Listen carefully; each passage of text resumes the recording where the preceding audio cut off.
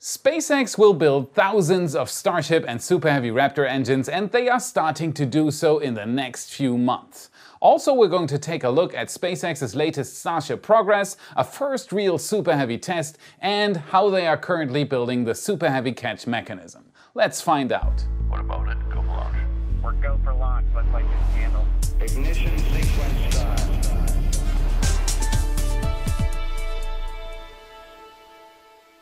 My name is Felix and I am your host for today's episode of What About It? And as always, there's been a lot going on in the space industry lately, so let's dive right in.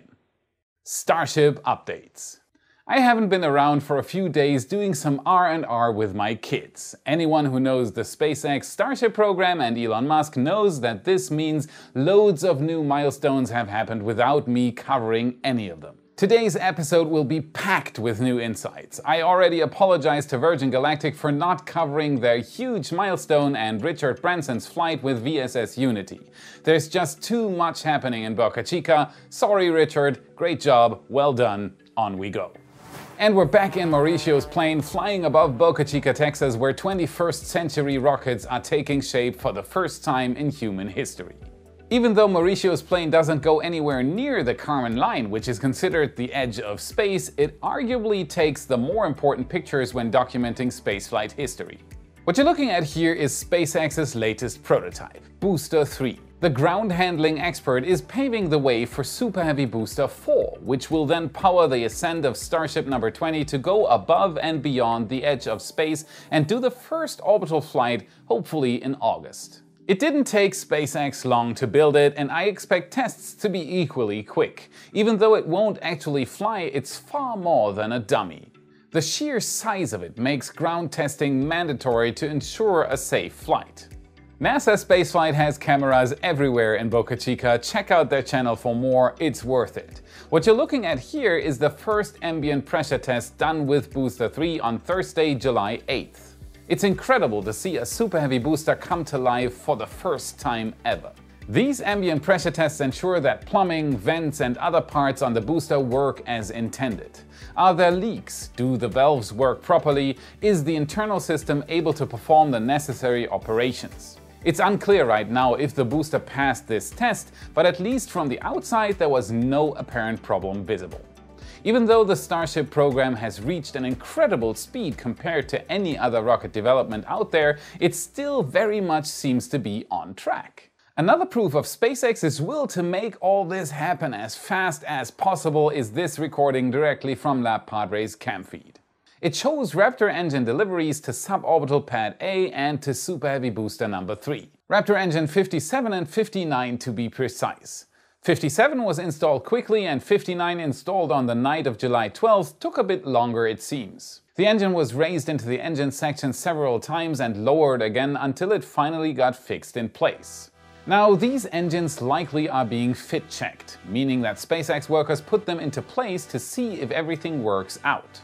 After this, they will likely be taken out again in preparation for a first cryogenic proof test utilizing SpaceX's brand new Super Heavy Thrust Simulator, or Thrust RAM as it's called by some.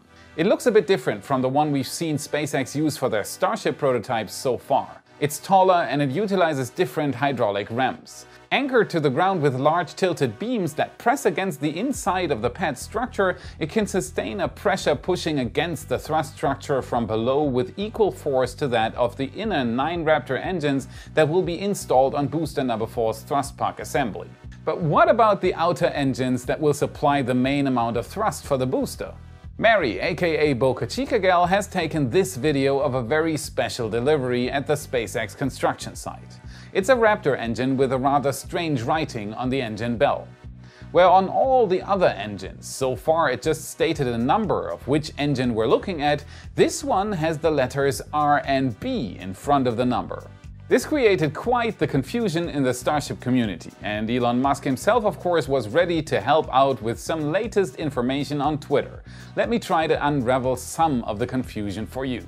Jack Bayer asked what the point of a unique booster engine is if it has the same thrust as a standard Raptor. Musk replied saying that the center engines on a Starship will be the same as the booster engines.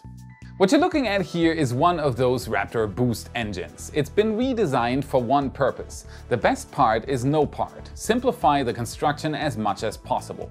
The outer engine ring is fixed, but it can throttle.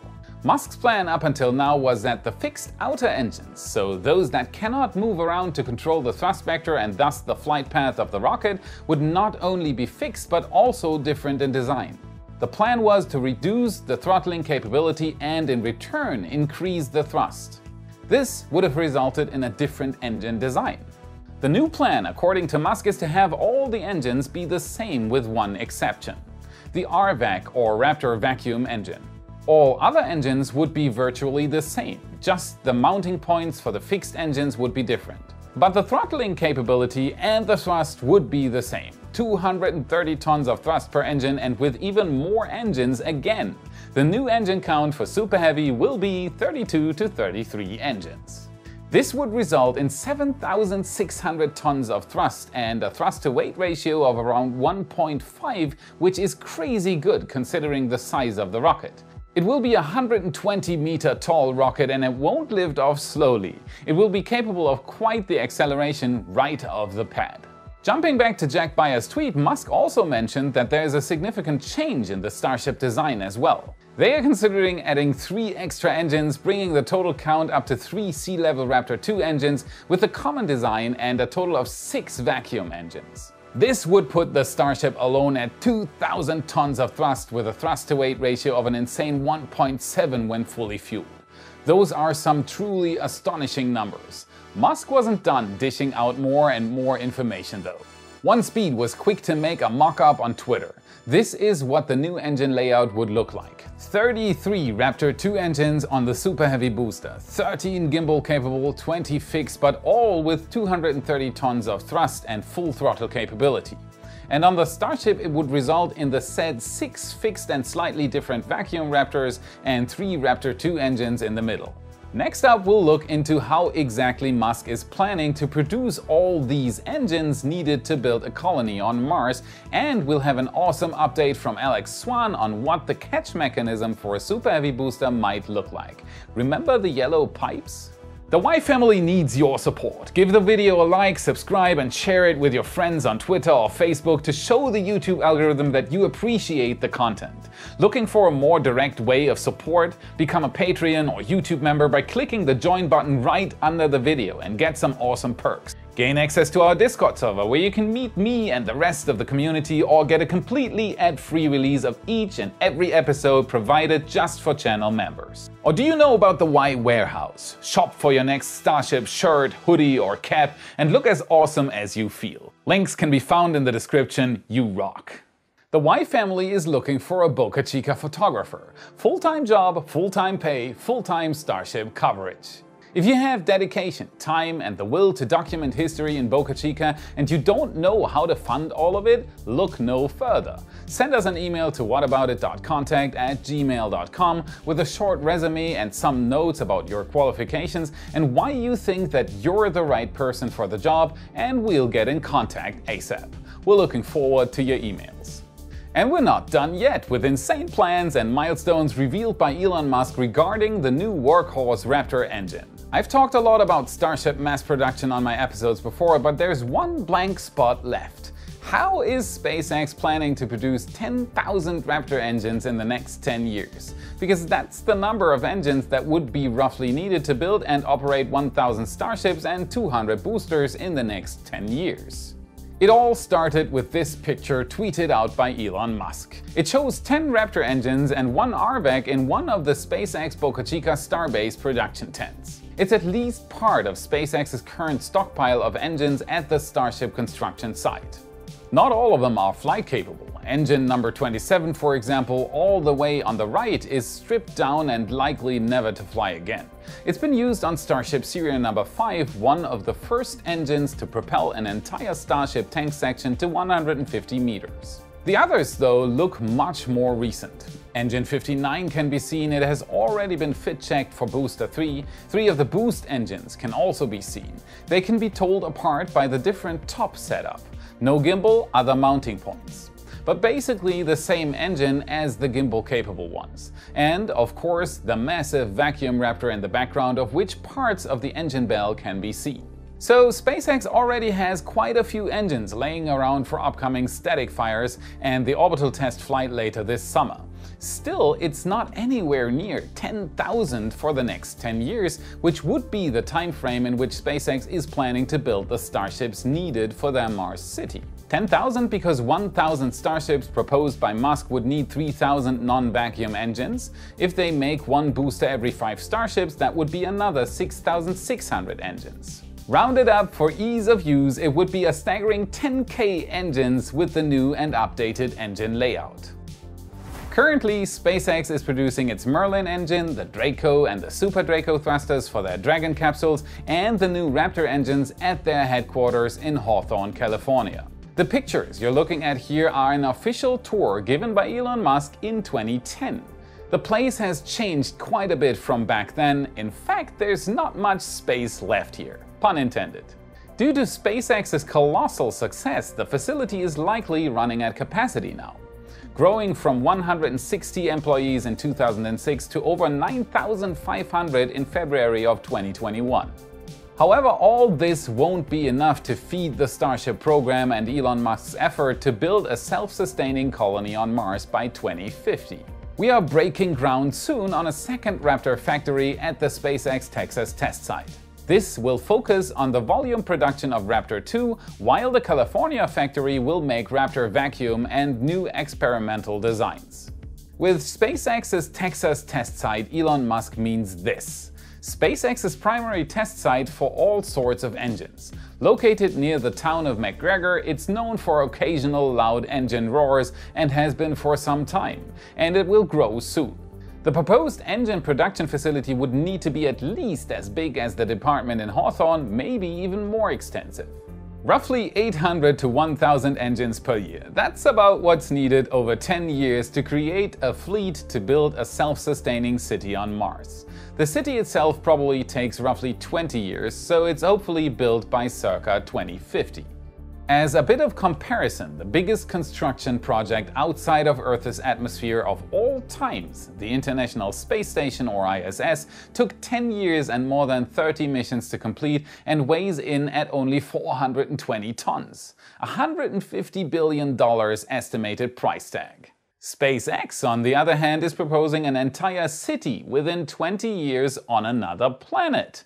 Those 1,000 Starships, if none of them return to Earth, which of course won't be the case, would be capable of carrying at least 100,000 tons of payload to Mars, for a total of $2 billion in launch costs. In return, $2 billion would have paid for 4 space shuttle launches at an estimated price tag of $450 million per launch. Don't you love talking numbers about SpaceX projects? It's surreal. On we go with another insane SpaceX Starship project, the famous booster catch mechanism. You're looking at RGV's bird's eye view again from July 1st. It's the most recent aerial picture there is right now. It shows the SpaceX landing pad barely recognizable right now, as it's partly covered with dirt and lots of construction equipment needed to build the orbital launch site at a full-on rush mode. Specifically, I want to direct your view towards the yellow piping again. SpaceX has been busy here for some time now on what's supposed to be a fueling arm for Starships sitting on the orbital launch mount. But what if it was more than that? What if it's actually a part of the booster catch mechanism? Alex Swan has been busy with a few other people trying to assemble the parts ahead of SpaceX. And this is what they came up with. Alex, you rock. Actuated arms mounted on the orbital launch support tower, capable of swiveling out and of going up and down utilizing a rail system attached to the tower. As stated by Musk before, Alex also added a shock absorption mechanism to the construction to soften the catch and to minimize damage and stress to a booster while being caught out of mid-air. Connected via steel cables to the top of the tower and then back down over the top to the already installed drawworks at the base of the tower, it would be able to move quickly. As said in episode 171 on June 18th, this system has a total of 6,000 horsepowers and it weighs 74 metric tons. It has a maximum of 16 lines and a maximum hook load of 1,245 tons. And it can quickly stop large loads with colossal disc brakes, move them up or down, basically anything you'd need a catch mechanism to do. What do you think? Are we on the right track here? Are those yellow pipes a catch mechanism for the boosters? As always, tell us in the comments, we're eager to hear your thoughts. Musk wants to build starships to make us multiplanetary. He wants to do this because he believes that the window of opportunity for such an endeavor might be limited in time. A third world war, religious extremism, or the danger that we might destroy our ecosystem. Destroying the ecosystem, in my opinion, would be the stupidest of all reasons, and the good thing is it doesn't have to be like this. There are ways out of this dilemma, and today's sponsor Ren is one of them. Ren is a website where you calculate your carbon footprint, and then they give you a price tag to offset that carbon footprint as much as possible by funding projects that plant trees or protect the rainforest. It's an easy way to put your money where your mouth is and start doing something about the climate crisis. By answering a few questions about your lifestyle, you can find out your carbon footprint and how you can reduce it. No one can reduce their carbon footprint to zero, so you can offset what you have left after reducing yourself. Ren posts every receipt they get for their support of all the projects. You can research all the projects yourself. Everything is transparent. You also receive monthly updates from the tree planting, rainforest protection, and other projects you support. No one can end the climate crisis on their own, but together we can make a difference. It will take a lot to end the climate crisis, and you can start helping today by learning more on ren.co.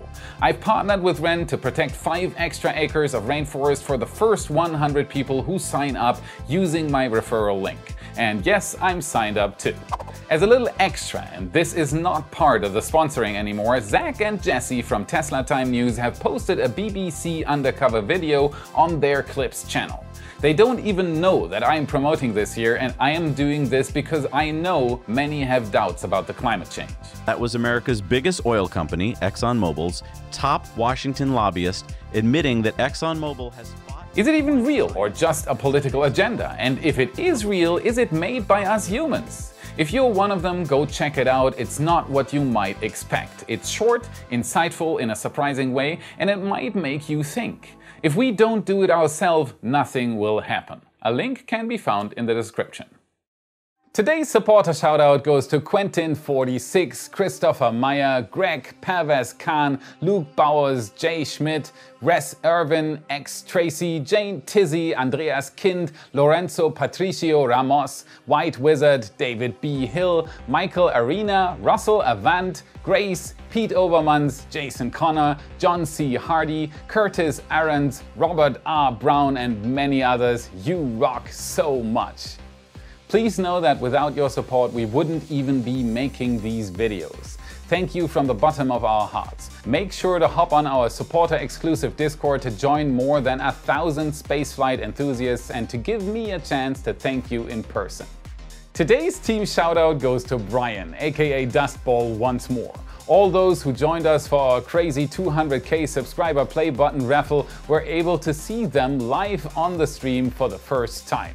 Since you joined our crazy bunch of space enthusiasts, you've changed so much and we all share the same opinion. I know firsthand what it means to edit a Y episode twice a week, and you're doing it better than I ever could have. Brian, you rock. Revealed by Musk regarding anyone who knows the SpaceX Starship program and Elon Musk knows that this means loads of milestones have happened without me covering any.